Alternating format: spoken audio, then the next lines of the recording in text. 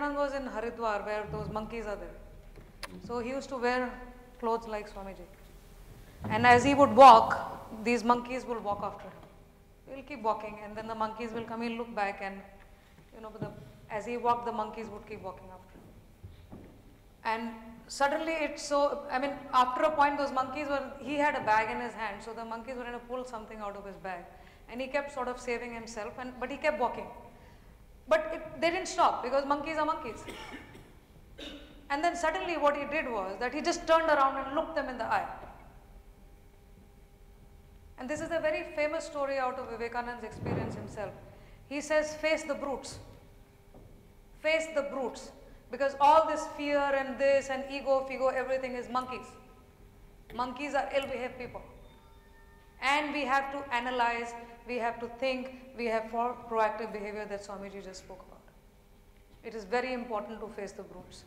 Because these brutes are within us. It's not outside of me. But if we let them monkey around, then we have a problem. Because then our behavior will always be reactive. It will always be something that we don't know what's coming. Monkey आया और हमने उस पर reaction किया. Monkey आया हमने reaction किया. तो अगर monkey नहीं चाहिए, fear नहीं चाहिए, ego नहीं चाहिए, sadness नहीं चाहिए, कुछ भी नहीं चाहिए, तो we got to face them ourselves, first within ourselves, then anywhere else. So that's what I'd like to end up with. Thank you. So thank you, Abhaji, and thank you, Swamiji. Brilliant. Those are great insights, and I learned a lot, made a lot of notes. I hope everybody else also benefited from it. Basically, the way of life. I wouldn't put it in any spiritual or corporate training context, because most of it is way of life. And I think the easiest way to do it is keep it simplistic, and that's when people begin to relate with you, even in a training room. Whether it is a CEO or the intern who has just joined. The learning is the same. End of the day, all are human beings, right? We put them in different statures, but if you can get that out of your head, that the CEO is also a human being, it doesn't matter. I think that's where the power of a learning professional comes from. If you don't get intimidated by stature and title, since there are a lot of people who want to be trainers in this room, right? So I would just kind of leave it with that, and thank you so much. अगर आपसे जितने चश्मे वाले लोग हैं, मैं आपसे पूछूं गलत नंबर का चश्मा पहन के कैसा दिखता है? बहुत परेशानी होती है. We just got to change the lenses. You get the right number, you see the right thing. Yeah. As long as you have the fog lens, it will all matter. So all these monkey business is a fog lens.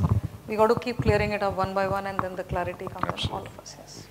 So like in a session last week, suddenly the HR person came to me and said, you know, these two guys sitting, one is the CEO and the other is the COO. So I said, so what? She said, no, you have to treat them a little differently. I said, how does that work? How can I treat them a little differently in a group of 25 people? Because then the learning won't really happen. I said, therein lies the problem, you know. And that's exactly the same culture as what we take in society. We put people on a pedestal, right? And then you either glorify them or you dethrone them and throw them off the pedestal. You can see it when every cricket match is won, suddenly the guys become gods, and when the cricket matches are lost, they become idiots. I mean, keep them as human beings. No, I mean, there is no God stature for human beings. That is where people lose the plot, yeah. Right?